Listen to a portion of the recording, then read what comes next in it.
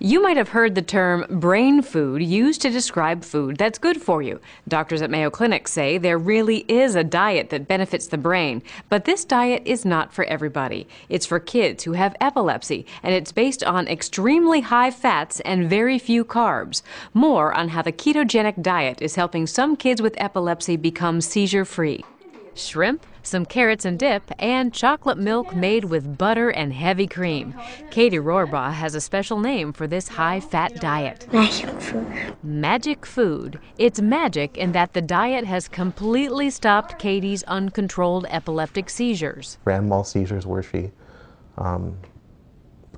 just sort of convulses and shakes. The ketogenic diet was first described at Mayo Clinic in the 1920s. Today, it's used for kids whose seizures cannot be controlled by medication or surgery. The ketogenic diet was actually designed to mimic the fasting state.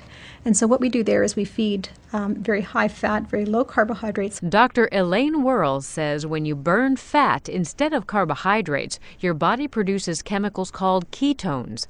This state of ketosis changes the metabolism of your brain. The theory is that ketosis may stabilize cell membranes, making them less likely to seize. And this is her most recent EEG, which was just done last week. And so she had been a number of months seizure-free at that point in time. But the diet only works if Katie follows it precisely. Everything has to be weighed and measured to maintain a certain level of ketosis. Because you have to cook things a certain way, and you have to measure everything perfectly. And you might wonder about the effect such a high-fat diet would have on Katie's cholesterol levels and her heart. Dr. Worrell says it's actually very healthy because a dietitian works with Katie's family to make sure the fats are coming from healthy sources.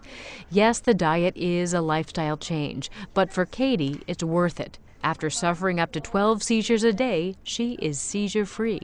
Dr. Worrell says Katie will be on the diet for at least 2 years, and research suggests that even after she goes off the diet, Katie has a good chance of remaining seizure-free.